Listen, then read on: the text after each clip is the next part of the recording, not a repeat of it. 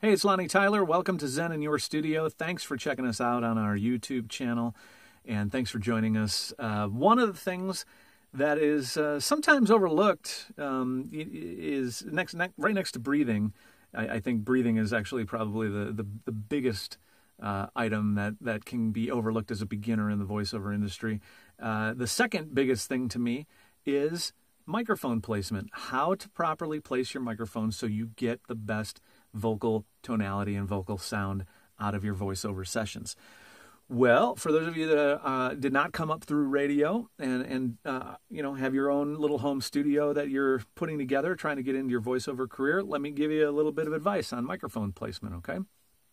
So what I try to do, and I think what you're going to see in a lot of professional voiceover studios, is that the microphone is placed, it's a drop-down microphone, basically. And what that does is it allows you to have a little bit more room, a little bit more freedom. You can use your hands a little bit more underneath.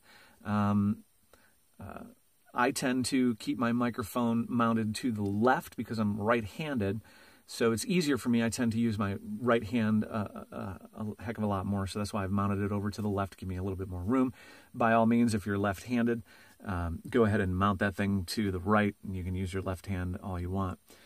I also like to keep it at about a 45-degree angle on the stand. At a 45-degree angle, it's hard to get you that shot in the studio, but at about a 45-degree angle, and I like to keep this diaphragm just tilted in just a little bit, and I usually keep it all at about nose level.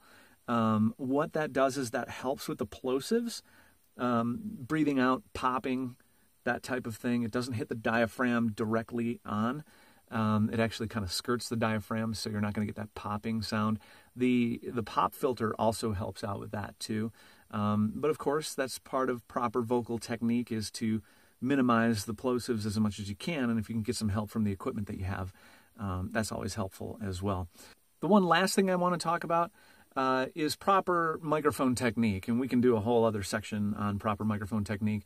But once you get your microphone level, this is really the only thing I want to touch on here, is once you get your microphone to the space that you need it at, you stay about 6 to 8 inches away from the microphones, which is usually about this, away from the microphone, not from the pop stand, or from the pop filter, but from the microphone. So you would get right about here would be right about the spot that you would want to be at. Those of you that come up through radio, you tend to get into the microphone like this. I did when I first started doing more voiceover work, and it's just too poppy, too plosive-y. You can do that when you're doing kind of a more gentle read or a more seductive kind of read or sensual kind of read. You can get into the microphone and you'll hear how it's totally different when you do that.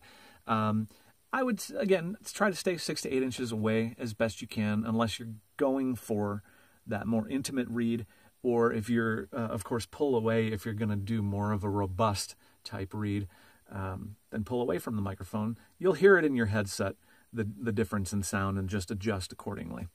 All right, that's it for placing your microphone. Thanks for joining us this week. We'll see y'all again next week on Zen in Your Studio. Have a great week.